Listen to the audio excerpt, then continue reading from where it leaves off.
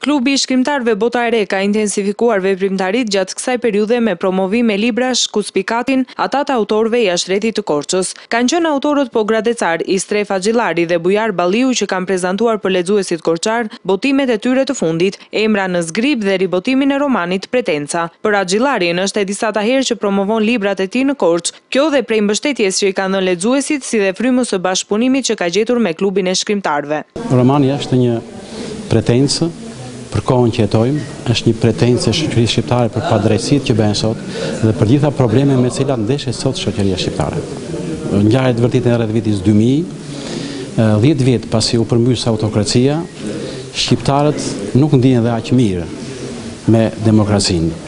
Ky takim ishte konceptuar që veç promovimi, tematikat të cilat trajtonin të dy librat të diskutoheshin mes autorësh pogradecar. Kryetari i klubit të shkrimtarëve Bota e Re Eris Rusi thosë se kjo periudhë do të jetë intensive për sa i përket aktiviteteve që do të zhvillohen. Për sa kohë do të ketë pranverë, do të ketë edhe poezi, thot një poet i famshëm, Bekuer, dhe ne përpiqemi që këtë lloj ideje ta zbatojmë edhe me aktivitetet e shumta të klubit të shkrimtarëve Bota e Re.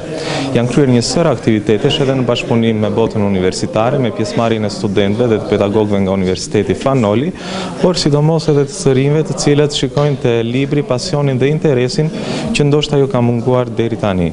Ditën e sotme takimi do të ketë edhe natyrën e një bashkëbisedimi me autorët e ftuar nga qyteti i Pogradecit dhe anëtarët e klubit të shkrimtarëve, po edhe të rinj nga qyteti, besoj do kenë interes jo vetëm të dëgjojnë elementë që lidhen me subjektin e teksteve, po edhe të shtrojnë pyetje për ato që janë problematikat e natyrës shqiptare, sidomos pas viteve 90, pra një natyrë në tranzicion e cila ka nevojë edhe të zhbirohet përmes interpretimit dhe subjektit artistik. E rëndësishme për të theksuar sipas Rusit është që kjo periudhë ka pasur një sër promovimesh nga shkrimtarë të qyteteve të ndryshme të Shqipërisë, si Pogradeci, Shkodra, Tirana e të tjerë, dhe kjo prurje bën që Korçën ta cilësojë si një institucion të përhapjes së fjalës artistike.